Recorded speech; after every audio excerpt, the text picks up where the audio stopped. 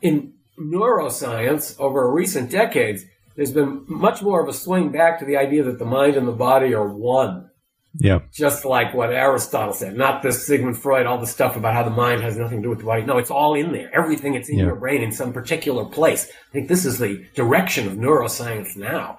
The soul, the mind is not something really abstract. It's a very physical thing that you can find. And there have to be people working inside some U.S. government contracting firms researching this.